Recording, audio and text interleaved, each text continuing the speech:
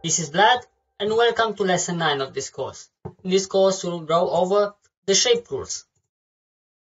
The first tool we're going to present is called rectangle tool.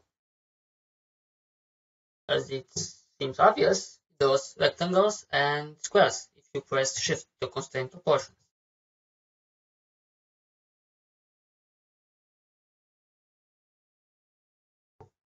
We can also enable advanced options by double-clicking. Sometimes double-clicking doesn't work, but you can also check if a tool you want has an advanced option by pressing Alt and clicking on the artboard. This is the safest way to check it out. We can choose the width, height, and if you want to constrain width and proportions. In order to illustrate this button better, I will press, let's say, 100 and 200, and I'll press the button. Now, if I change this to 200, the ratio will be preserved, which is 1 to 2. And there we go. We got our shape.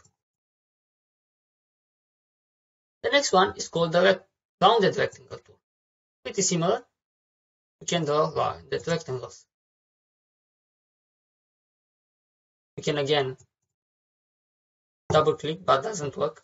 So just Alt or Option and click on the artboard.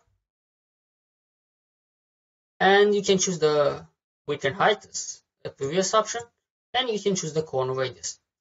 Now, I wouldn't recommend using this tool, like ever, because it's a destructive workflow and you cannot change the rounded rectangle. I mean, this cannot change it later. There are better ways to do this. The next tool I will draw is called the ellipse tool. This can draw ellipses or circles. And if you hold, you can see the cursor changes. And click, you can determine the width and height. The options are the same. This tool is pretty simple, so we'll move on. The next one is called the polygonal tool. We can draw polygons. Let's click again, and we can choose the number of sides. So let's say 12. So we got a polygon with 12 sides. Again, this is not very complicated, so we'll move to the star tool. We can draw stars.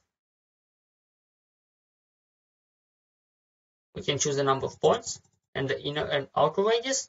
This is the outer radius, and this is the inner radius with the inner points. So if you choose 8, we can draw a star. Now, this option, this tool has a number of options you can use. Try for that. Now, click somewhere, hold, but don't release, and use the arrow keys to increase or decrease the number of points. Pretty obvious. So this is one way to interactively use this tool. One other thing, you can press Ctrl and move them inside or outside.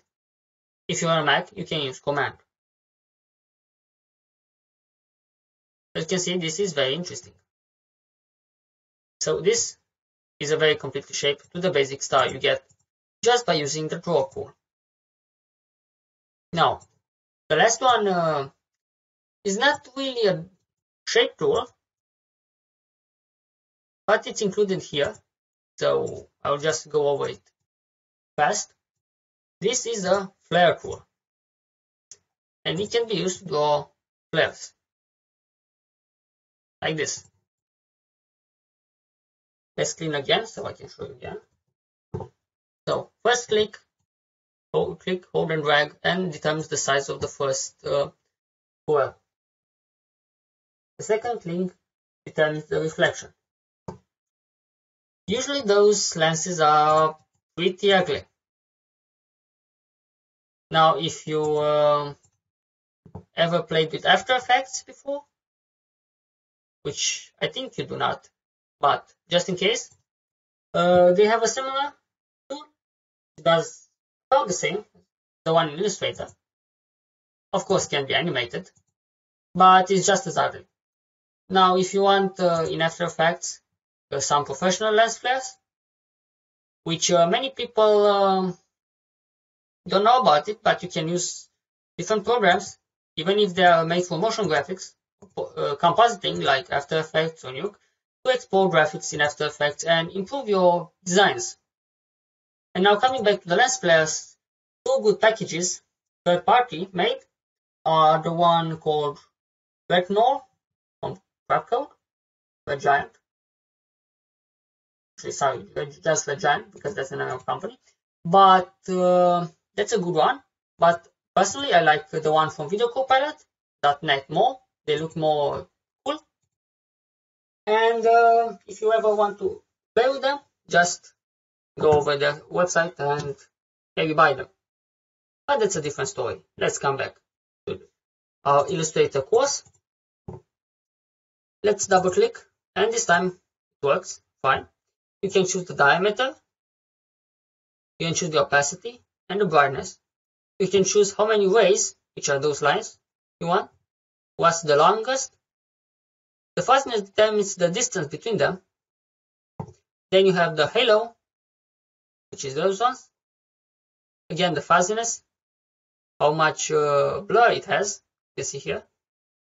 Then you can choose the rings, like this, how many rings, the number you want, what is the largest, is in percent of the total size, the path, how distant it is, and the direction. Like this, see?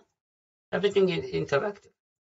So if you turn down the opacity, you can make it more dark or light, you can turn the brightness, you can decrease the number of rays, like this. Again, you can make them shorter or longer. Again, same for the halo, bigger or smaller, fuzziness, and you get the idea.